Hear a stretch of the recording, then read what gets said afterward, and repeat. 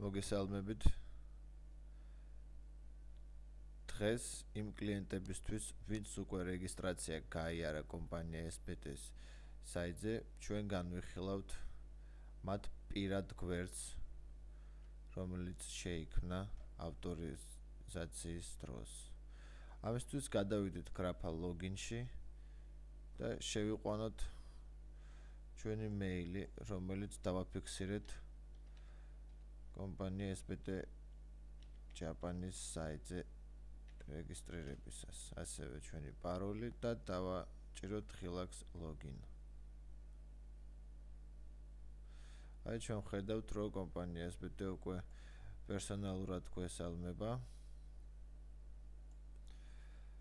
ეხლა კი გადავიდეთ ჩვენს პირად აკაუნტში, სადაც დაწვრილებითი ინფორმაცია არის მოხსენებული ჩვენს შესახებ. My profile გრაფაში არის მოცემული ის ინფორმაცია, რომელიც ჩვენ შევიყვანეთ კომპანია SBT-JAPAN-ის ვებგვერდზე რეგისტრირებისას. ტელეფონის ნომერი, მეილი, სახელი, ქვეყანა, სახელი. გვერდთა გრაფა My account info-ში ჩვენ შეგვიძლია გადავიდეთ და ვნახავთ, რომ აქ არის მითითებული customer ID, რომელიც საშუალოდ არის ხოლმე 8 ნიშნა, მაგრამ ასევე არის 6 ნიშნა, 7 ნიშნა, გააჩნია რეგისტრაციის დროს. ეს ნომერი ენიჭება იმ კლიენტს საიტზე რეგისტრირებისას და ნიშნავს არის როგორც პირადი ნომერი SBT საიტზე. ქვემოთ სახელს და ასევე კომპანიის იურიდიულ დასახელებას და მთავარი ოფისის ადგილმდებარეობას. ქვემოთ გრაფაში ბალანსი არის მითითებული ის თანხა, რომელიც ჩვენ გვაქვს შეტანილი ან შევიტანთ მომავალში ავტომობილის ყიდვისას.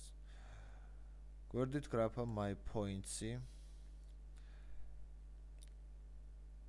არის აღწერილი ის ქულები, რომლებიც ჩვენ დავაგროვეთ ავტომობილის დაჯავშნისას და მომავალში ყიდვისას.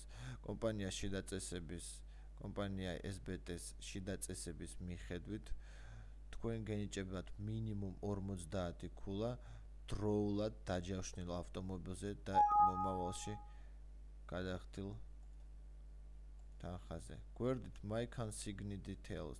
Consignee Details ნიშნავს ავტომობილის მიმღების დეტალები, ანუ ეწერება ავტომობილის მიმღების ინფორმაცია, მაგალითად ესე და ქვემოთ ენიჭება save.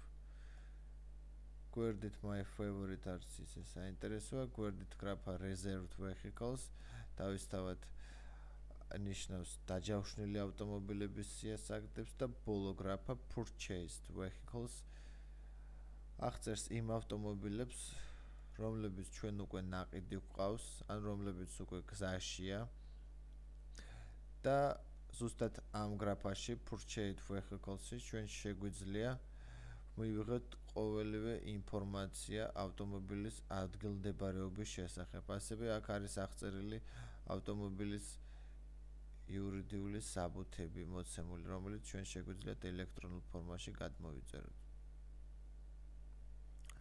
ძვირფასო მსმენელებო, სულ ესა და ეს იყო კომპანია SBT-JAPAN-ის პირადი პროფილის განხილვის თემა. არც მეტი, არც ნაკლები, მე მგონი საკმაოდ იოლად გასაგებია. მადლობა ყურადღებისთვის. კარგად ზანდებოდეთ.